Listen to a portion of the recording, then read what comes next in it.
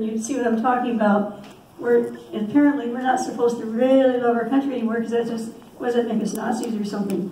But I'm just telling you, we ought to love our country. Our country ought to love us. They're not taking very good care of us.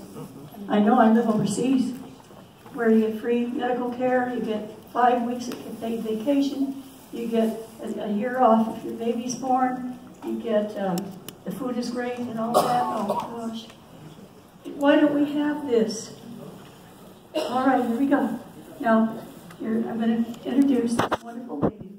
She's a witness. She was out there. She saw Kennedy get murdered with her own eyes.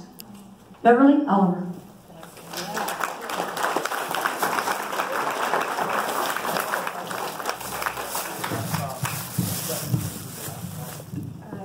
I just want to share something with you guys real quick. This is impromptu, but because he's saying Abraham, Martin, and John, I just have to share this with you. When we were doing the movie JFK, I was one of the technical advisors, and on the day that we filmed, when Kevin Costner, Judge Garrison, was standing beside the grave, and the guy that looked like